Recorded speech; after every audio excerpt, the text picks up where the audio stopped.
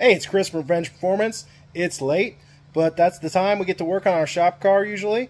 And I just wanted to show you how neat it is to calibrate the drive-by-wire throttle on a Haltech, and really how easy that process is. So check it out. So we just hop in the car here, and my laptop is just about dead, so hopefully we make it. We click calibrate on our drive-by-wire throttle body. We can come over here,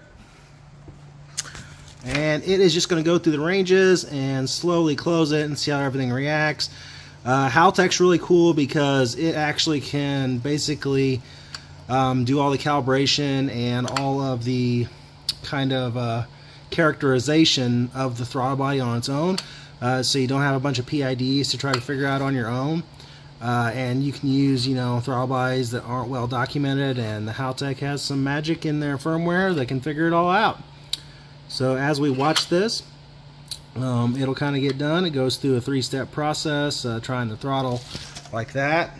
And we can go back to our laptop here, and we can see our calibration is good.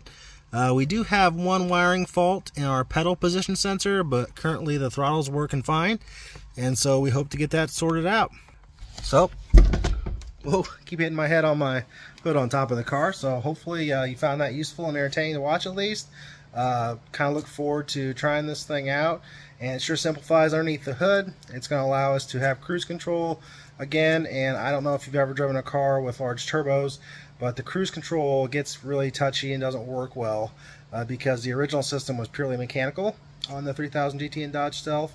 And so bigger throttle bodies, bigger cams, turbos that lag more, all of that can contribute to having a cruise control that doesn't work very well.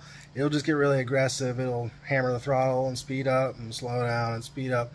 It's really to the point where it's not useful. So we're hoping to fix that. We also, we're not going to have this throttle cable here, so we're going to take all of that out. We don't have the big cruise control motor down there, and we also won't have the cruise control box here, so that frees up a lot of space and just really simplifies things and can make the maintenance here. And that's kind of part of what we're after when we're trying to build a car that we're gonna take driving a lot and race a lot. We want to have as little things under the hood as we can and still have everything works. So let us know if you need to get some Haltech on your ride, or if you can help you get some revenge.